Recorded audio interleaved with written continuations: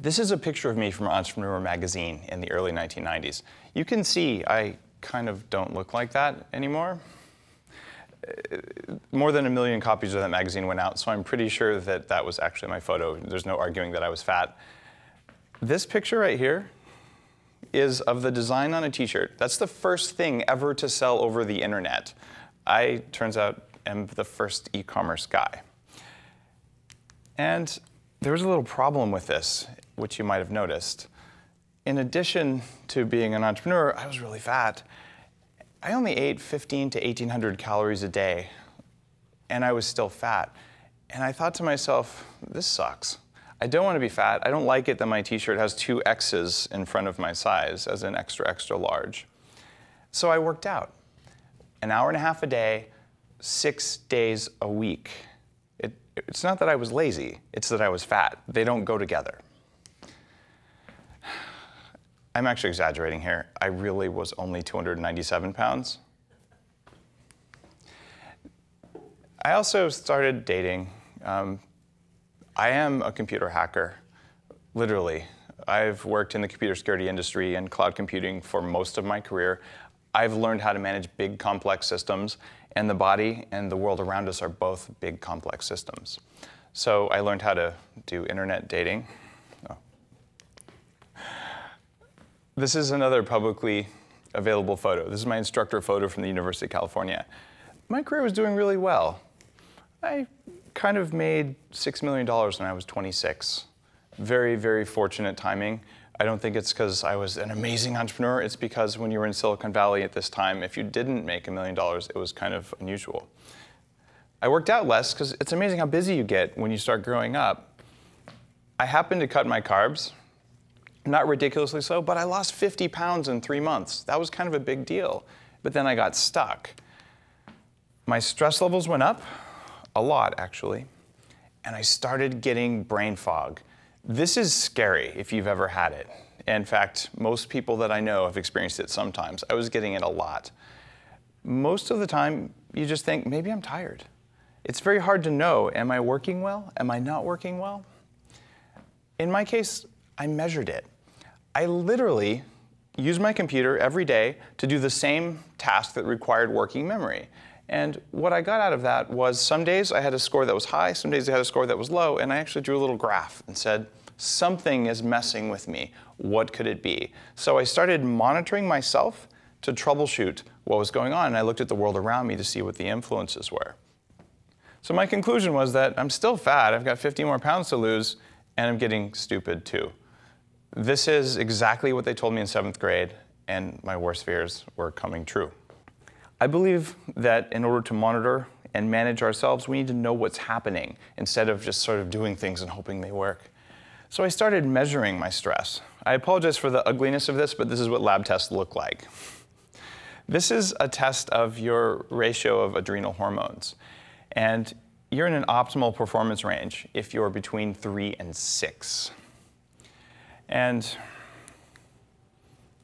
this is easier to read when we blow it up. Stress, tiredness, low energy, and motivation if your score is greater than 12.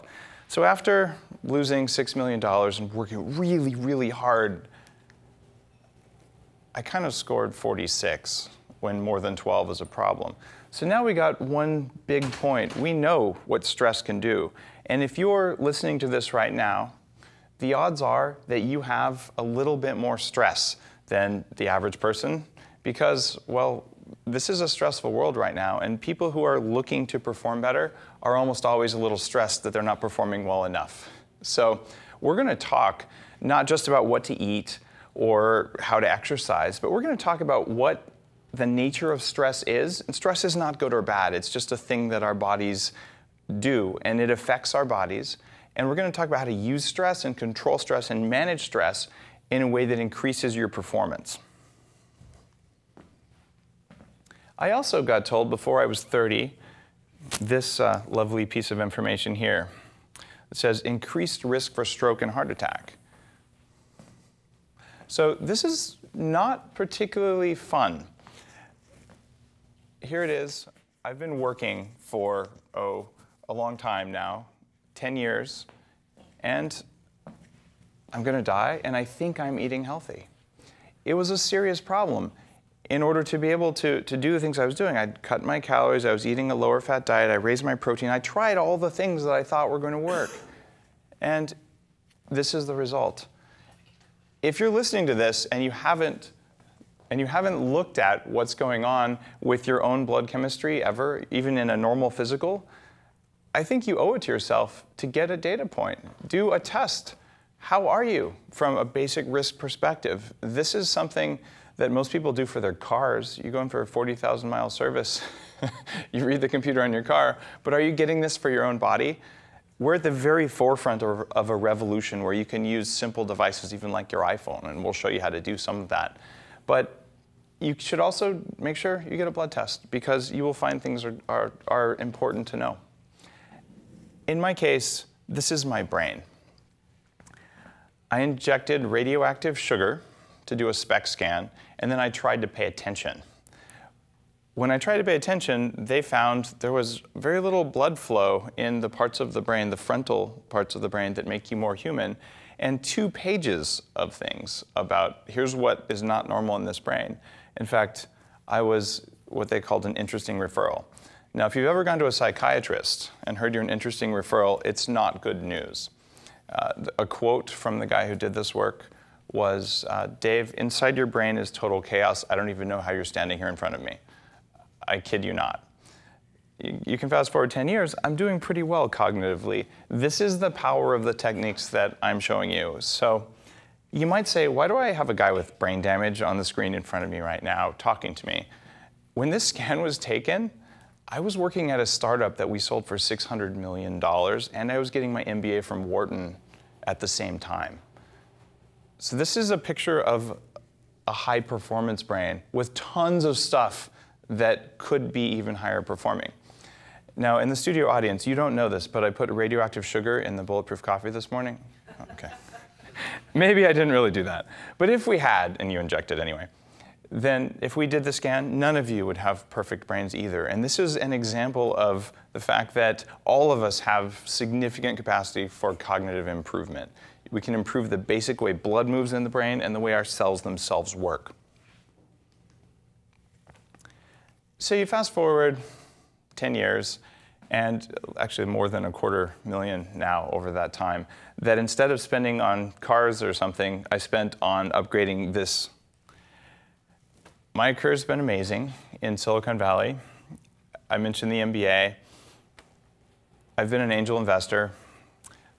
My first book came out, The Better Baby Book, about what to do before and during pregnancy, published by Wiley. Very detailed book, 1,300 references, but also accessible. I spent 5 years working on that book. I'm pretty grateful about that. Exercise is something that I do about once a week, except I'm on an airplane a lot, so sometimes I skip a week. But I'm happy that I'm 40 and I look like I do with minimal exercise. I'm not saying you shouldn't do more. I'm not saying that movement is bad for you. I'm just saying that if you want to actually get the most benefit in the least amount of time, you can get this amount of benefit in that amount of time. And that's kind of a cool thing. I went 2 years on 5 hours of sleep or less per night while monitoring myself to see if I could find some problems that it caused. And at the end of it, my 24-hour cardiac monitoring showed no problems in my autonomic nervous system. And the conclusion there is you can teach yourself to sleep more efficiently. Also, my nutrition is pretty highly optimized. It's there for my performance. It's there to turn off food cravings. They're one of my pet peeves because I had such strong food cravings for so much of my life. When you really, really learn the basic reasons you have food cravings, you can stop them and you stop wasting willpower on them. We've learned, and you'll hear about more details on this later in the course, that your willpower is something that is limited. There's only so much you have per day. No matter how strong you are, no matter how much you want it, you have an amount of it that you can run out of. If you waste your willpower on food cravings, then you're not using it on things that are much more important, like your family or your career or something else in your health or your friends. There's lots of places you can apply your will. Applying it to basic biological functions, not worth the trouble. I've raised my IQ by more than 20 points. My anti-aging physician, who I've worked with for more than 10 years, says my risk is as low as it gets. My HDL, the protective good cholesterol, is higher than men are supposed to be able to have. So the kind of nutrition we're talking about here, it's counterintuitive. Things like egg yolks, things like coconut oil and butter. Those have moved me from stroke heart attack land before 30 to looks like this without a lot of effort, and risk profile is good.